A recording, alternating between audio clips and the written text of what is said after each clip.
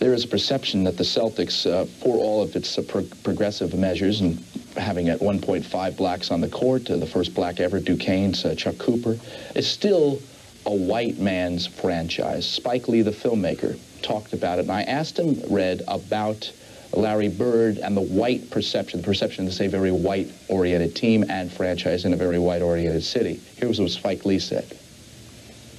He's a great ball player. I just feel that him and the Celtics, to me, they represent a lot of times white supremacy. There's no mistake that the Celtics have always been recently the whitest team, no doubt, in the league. Historically, it's chronicled. And Auerbach, that's what they want. I several times I go up to Boston Garden, and it's like being in Birmingham or Selma during the 1950s. I mean, the hair on my neck standing and the only black people there, the kids selling popcorn, beer, or the players' wives or girlfriends.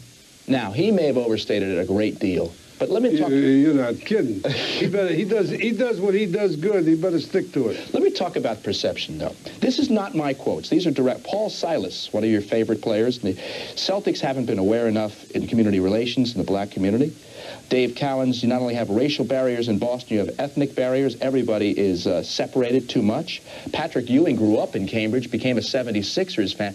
Would you agree that the Celtics need to do a better job in terms of getting themselves involved in the inner city? I think that's totally overstated. We had a policy of playing whoever it took to win, regardless of their religion or their color or whatever.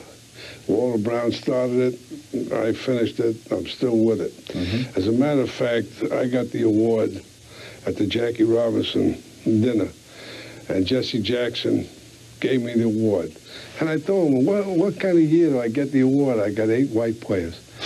I said, but I want you to know, you know how I feel. And he said, sure, he understands.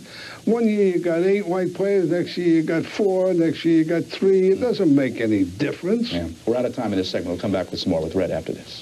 Hello everyone, I spend a lot of time trying to get you guys nice videos, so please subscribe to this page, and please subscribe to my second page. The link to my second page is in the description section. Thank you.